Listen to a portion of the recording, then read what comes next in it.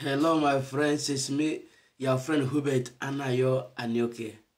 I'm here again to thank all of you, my friends, that are helping me in this channel by subscribing to my channel, by sharing my message to all platforms, by telling your friends about this channel, how we are doing well in the life of our youth. God Almighty will bless you people for me. And I'm thanking all of you that are joining us newly in this channel. Don't forget to share our message to your friends, to all platforms. God Almighty will bless you for me in the name of Jesus. Today we are on our business to educate all our youth, the wounded ones, those that think they cannot make it, those that think that all is vanity, all have gone. Nothing have gone. You are on the track. Listen to us and put into practice. God Almighty will put smile in your face, in the face of everyone. Now today, what you have today is about elder and the youth. I want to talk about this because many of our youth don't know what we are open mouth. We are saying something. We don't know that we are contradicting ourselves. We are even causing ourselves. Because when someone says something, it not even go to the real meaning of what he's saying. It keep on saying because of that he's saying. Many of us are insulting elders, insulting prophet, pastor, bishop, insulting reverend fathers, insulting those that are on the office, those that are elected. And we don't know that we are insulting ourselves by doing such things. Now, it have escalated that everyone have lost control. Nobody have regard for anyone anymore. And now we deviate from the right thing we're supposed to do. Now many of us will live to work for ourselves, need to do our right thing, hoping that when we sort that those sitting people, those that sit in the office, we are doing right. We are making everything worse. Those that are in effort, we are the one that vote them. We are the one that elect them. They did not elect themselves. We are the one that elect them. Out of our greediness or out of our carelessness, we vote them. So now, when we are insulting them, we are insulting ourselves. That's what I want everyone to understand. So when we understand all these things have been telling us one after the other, then all of us will sit well. Nobody can bribe you. Nobody can give you peanut for you to put him in office. When all of us understand that when you elect someone, you vote for someone, you give that person right to rule you. So when you vote for someone that is not the right candidate, what are you saying? You want evil in your side. So anything he did to you, you have to take it till the tenure finished. Now, many of us forget that elders are those that have the right to direct us, to tell us things to be happening. And now we keep on insulting them instead of supporting them, directing them, correcting them in a right manner. Now, before I go further to elaborate on this matter, let us know what is elder. So that we know that you that are insulting somebody you think is an elder, you are elder too. And when you insult those ones that are on the office, by the time you reach your own, another person will insult you, which means everybody must be receiving that insult. So let us sit well and know that whenever you are throwing, you that are living in a grass house, and you are throwing a stone, what are you thinking? You are endangering yourself. Now let me tell us about elders. Elders is one or more out of a group of associated people of a greater age. People who are older than one, a leader or senior figure in a tribe or other groups. For example, a council of village elders. Another one, an elder is any person who is older than you.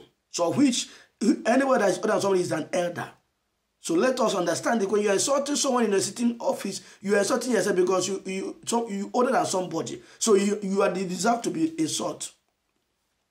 Which you may know from your sister who is only 2 years older than you, saying, listen to your elders.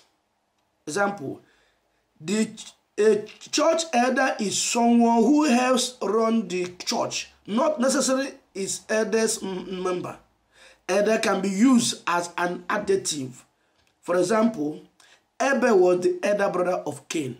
So it doesn't mean that Abel is the gray-haired someone. But as well as somebody is older than you, is your elder. So when you are insulting people that will think that when you insult them, you are doing right thing, you are insulting yourself too because you older than somebody. So you need to be insulted too.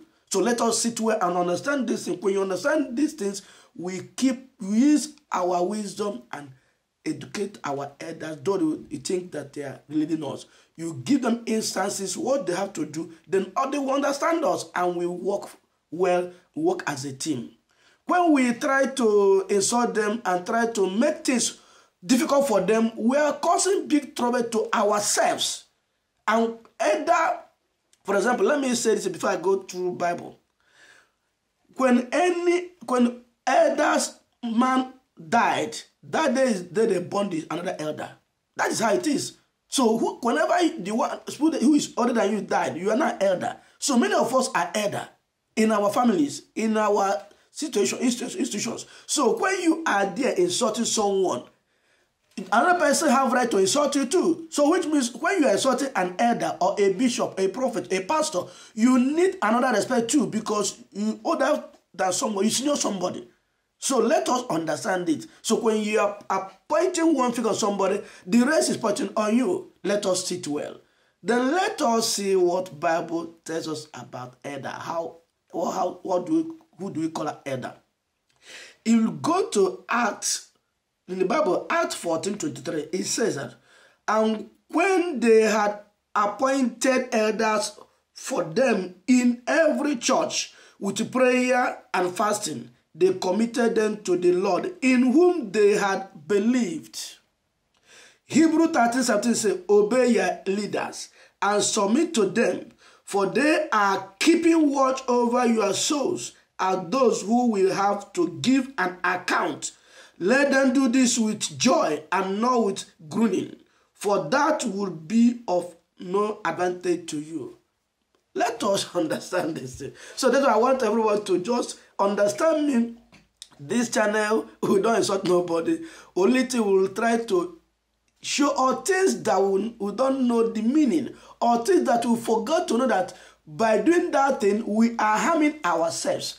When someone said that I will make this government ungoverning, I will make this council not to rule well, you are endangering yourself too, because when you are doing something, you are creating avenue for another person to insult you too. But when you are busy insulting a sitting government or insult an elected someone, you are insulting yourself and you're making things worse. Instead of you to bring an idea, suggestions, then help them work together for the betterment of everybody. You are doing something wrong. Now, all of us are busy finding a way to pull down those that we elected by ourselves, either by carelessness or by willingly. Because before someone sit on office legally, there are people that voted that person. And what happens? Many of us will vote because they give us peanuts. Or some say who cannot vote. When you do not vote, then the rest will vote for who they want. And when that person is in the office, what happens? Trouble is everywhere. Then let everyone understand this thing. When somebody is paying you for you to put him in office, and you agree that thing, what do you agree? You agree violent. You agree to be humiliated, to be destroyed. And that's what we're facing right now. Let every that are busy insulting elders, insulting sitting government, insulting prophet and pastor, insulting people that are being elected for them to help us, they are causing harm to everybody. My dear, let us sit well. When you destroy your house, you will live outside. Now we are busy destroying our property. Then after everything, we still use our money to build all those things we are destroying. It doesn't give us harm. If you believe you are wise, you are intelligent, you can lead, why not match with them with humbleness and let us sit together and plan how to build ourselves in a good manner. Everything need to sit well. Let us understand. When someone died, he have died. That person cannot come back anymore. And now we are causing trouble and confusion. Who is suffering those? We are the youth. We are losing our men. Now, men everywhere is now uncontrollable, but we still have time. Let us sit well and discuss. Let us merge with our elders, merge with our leaders, and we bring peace to ourselves. Then we have a good atmosphere. I thank you, everyone that are hearing me, that are keep on hearing me. God Almighty will bless all of us. We have to fix our brain, fix ourselves for good to be in our land. Thank you, everybody. Please don't forget to subscribe to this channel. Share to your friends. Let us work together and share our ideas and make our place to be well for everybody. Thank you and be blessed.